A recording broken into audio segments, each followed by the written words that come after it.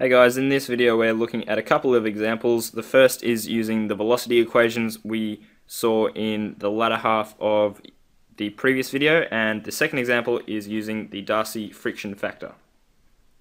So in example 1, we've got a fully developed flow through a 10 centimeter diameter pipe with maximum velocity 5 meters per second. We've been asked to find the volume flow rate in the pipe. So the volume flow rate uses V average. We need to make sure we're using V average for this one.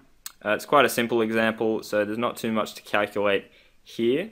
We know that our V average is half of our V max. And our Vmax we get from the question. We've been told maximum velocity is 5 meters per second, so we just halve that to get our V average.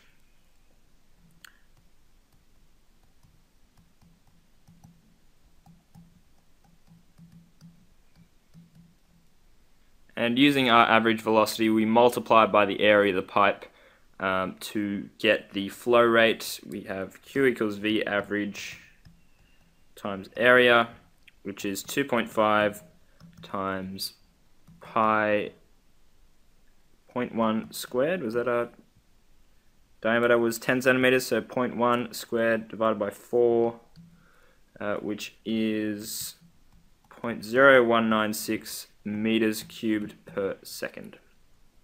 Here's our second example. What is the maximum allowable pressure drop if the flow is to be laminar? The fluid is water at 20 degrees Celsius. So straight away we know we're using the Darcy friction factor for laminar flow. So let's write out that equation. Delta P equals half rho V squared times L on D times F times F RE, where FRE equals 64 on RE, which is the Darcy friction factor for laminar flows. Now we need our fluid properties, which we know from the question it's water at 20 degrees Celsius.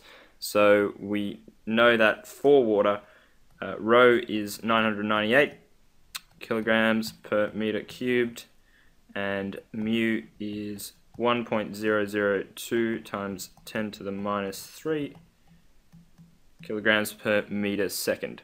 We know the distance between the pressure gauges, L, is 1 meter, and the diameter of the pipe is 1 millimeter, which is 0.001 meters. We know that in order to find the maximum pressure drop, we need to input